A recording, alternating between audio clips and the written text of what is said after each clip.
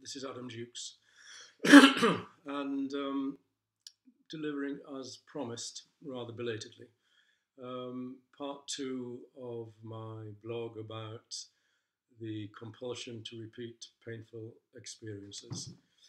And this really will make very little sense to anybody who hasn't watched part one, in which I talked about the relationship between the desired object and the absent object, and the dramas that people get into in order to change the absent object into the desired object.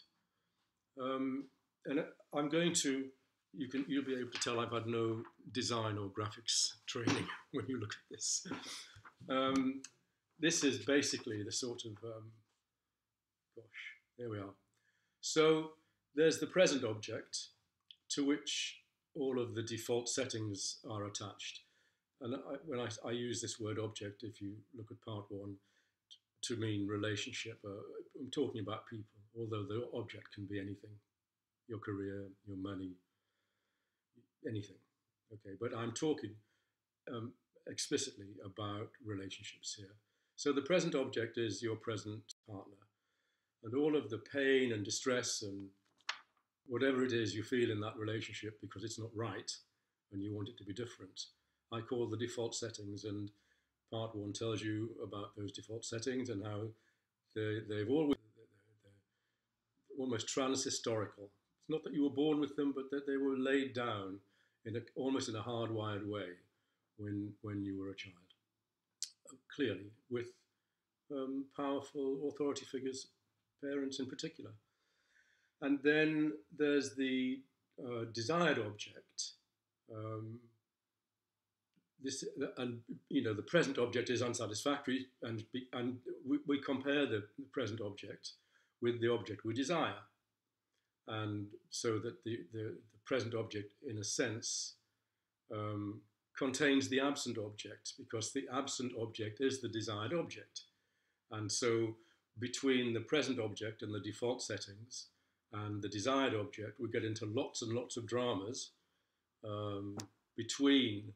in that space there between the present object and the desired object, pressuring them, manipulating them, getting into all sorts of dramas in order to make the present object into the absent object being the desired object. Now, I did mention, I think, in the first video that there is another object, and the other object is the feared object. And the feared object is by far the most important in this model. And the question then obviously is, what is the feared object? If people keep repeating these dramas with the present object in order to make the present object into the desired object, what precisely is the feared object? Because the dramas don't work. The dramas are intended to take us back to the default settings, so that in a sense we operate in a state of false consciousness. We think we're behaving in the way that we're behaving in order either to persuade or bully, or in one way or another make the present object into the desired object. But unconsciously, it's intended to fail, because there's a great deal of in the painful default settings. It's known territory. We not only have a map, we actually live in the territory. There are no surprises in there. However painful it is and distressing and anxiety provoking, there are no surprises. The surprise, and one of the reasons why we engage in these dramas, and there are other reasons, and I'll get to them, but one of the reasons we engage in these dramas is in order actually to avoid facing the feared object. And what is this feared object? The feared object, to put it at its simplest, really is the present object towards whom we have all of these feelings, these default setting feelings. So let's take a really simple example. If you believe that your partner doesn't love you, and you move heaven and earth in whatever your favorite ways are to get them to be somebody who loves you, of course, a lot of that is underpinned by hope that this it will actually work. It doesn't, but it's obviously hope is a major player in the dynamics of the drama or dramas. But the really painful thing is to face the truth. The reality is that you feel that you're with somebody who doesn't love you. Now, what could the origins of those feelings be? It could be that you have an incapacity for feeling loved, because it may be that your present object does actually love you, however inadequately they express it, or however they behave, always assuming that they're not actually acting in a hateful and hating way. But so it could be that you have an incapacity, and if you have, well, that's obviously quite a serious problem. Whatever it feels like to feel loved, clearly it's a fantasy structure. It's something that exists between the ears, the capacity. And if you have a limitation in feeling loved, then you have to just deal with that, and more than likely with a professional who can actually unpack the origins of that. But so the feared object is actually the object who doesn't love you, and it's facing the almost unbearable pain of that. Now, that object who you imagine doesn't love you is an ancient object, and ancient in the sense of being part of your very early life, of your upbringing. And it may not even have been true that your mother or your father or both your parents didn't love you, but for all sorts of reasons, you've grown up with the idea that they didn't, and it's been repressed and adapted to in lots of ways, in the way that you attach to other people and so on, and eventually you end up choosing somebody who reminds you unconsciously and perhaps even consciously of the parents who didn't love you, somebody who's a bit withdrawn, avoidant, cold, or whatever. But the real fear is not of living, excuse me, is not of living with an object who doesn't love you. The real fear is facing the pain of the truth of that. And so long as you have the hope that if you keep up the drama, you can make them love you, you can actually change them into the desired object. So long as you have that hope, then clearly life has a purpose. But if you decide to face the object who doesn't love you and really get to grips with who that is or was, and obviously I mean was, the sadness and the depression that entails can be really quite devastating. And yet, I suppose the paradox is that in order to be emotionally mature, we have to have a capacity for facing depression and for facing depressive feelings, grief and sadness. Most of us are extremely uncomfortable with those feelings because they can feel, and indeed are often, so subverting of our identities. And most people who've had a loved parent die, maybe not even just a loved parent, but who've had a parent die, will know just how subversive grief can be to one's identity. And grief is a form of madness, as we all know. And so, what I'm suggesting is that in order to stop the drama, in order to get away from the default settings, and the default settings are the feelings that we felt towards the original and now unconsciously feared object, that in order to reach maturity, if that's what we want to do, then we need to face the feared object. We actually have to come to terms that this feeling, these default settings, are things we've lived with all our lives. And it does require can require some fairly deep digging, some archaeology, for want of a better word. And one of the reasons for the drama is that it helps us to, and one of the major gains of the drama, in fact, not a secondary gain, one of the primary gains is it actually helps us to maintain internal psychological stability. And that psychological stability can be instability. That sounds quite oxymoronic, but a level of anxiety, sadness, stress, distress, whatever, can be a stable way of living.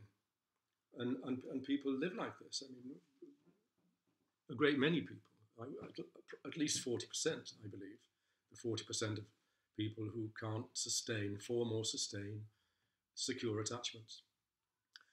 So that's a major primary gain, the maintenance of psychological stability. But as I said earlier, there are other motives apart from hope, which gives us some sense of a future and a sense of going on being. I do believe that it's not just masochism, although masochism is clearly important. And when I say masochism, I mean moral masochism, not necessarily physical masochism, but the moral masochism that entails emotional suffering and guilt and all sorts of other things, anxiety. And there are a lot of payoffs for masochism, and I will cover that much more deeply in another blog. But I do believe that another motive for this compulsion to repeat painful experiences, whether it's traumatic experiences or whether it's the ongoing drama of trying to change a partner who doesn't want to change, is that part of us actually really does want to face the feared object. That there's something, I believe, quite fundamental in all of us that pushes for psychological health and pushes for peace of mind and contentment, not happiness. I don't believe in happiness. Doesn't mean I think that we're not capable of happiness or feeling happy from time to time, but happiness as an ongoing state is chimerical. It simply doesn't exist. No matter how many gurus tell you to stand on one leg chanting in a mirror, will tell you a state of happiness, a constant state of happiness is simple. And I'm perfectly content to aim with my own patients and in my own life to reach peace of mind. And peace of mind is a state of mind in which you're not riven by conflict and not riven by anxiety. So anyway, to reiterate, I do believe that there is this fundamental drive towards health, and I think that and of course these objectives for the drama, the goals of the drama, both conscious and unconscious, are at odds with each other. The one part of us that's pushing to face the feared object and have done with the default settings, literally have done with them so we can get peace of mind, is at odds with another part of us which is really scared of that because the feared object is feared for obvious reasons. See, there is no experience of not being loved. There is no not in the unconscious. There is no no in the unconscious. So if there's no unconscious experience, then what is it that we do experience unconsciously in relation to the feared object? If it's not being loved, then it's obvious. It's being hated. And it is a presumption that this object, whom we construct as not loving us, which is not an experience, it's a construction, it's a symbolic construction, is if you like, a kind of rationale which helps us to avoid the real fear, which is to face the object who hates us and is presumed in extremis to want us dead.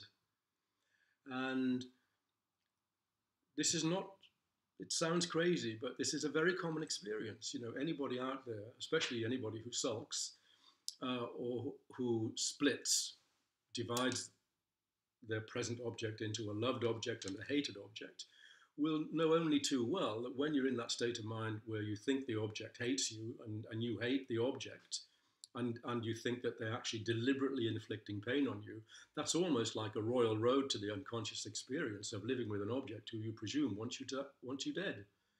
And facing that clearly is terrifying. And for an infant, having that experience, or even for a young child, a toddler, 2, 3 years old, is obviously an idea. And infants don't have the cognitive capacities and the symbolic structures that would enable them to metabolize that and work it through.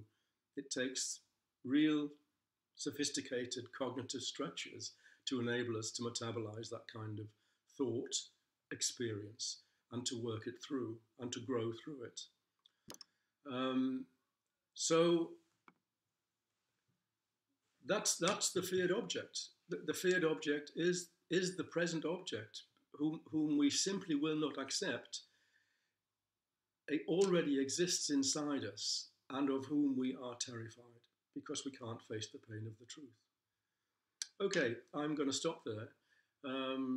And in my next blog, I'm going to actually take up this whole issue of masochism, because there are many other gains from maintaining the drama and not facing the feared object, and masochistic gains, in my experience, are profoundly important, and I will address them explicitly in my next vlog. I'm sorry for my graphics. I hope that they were at least comprehensible. Well, I've enjoyed this, and I hope you've enjoyed watching. See you soon.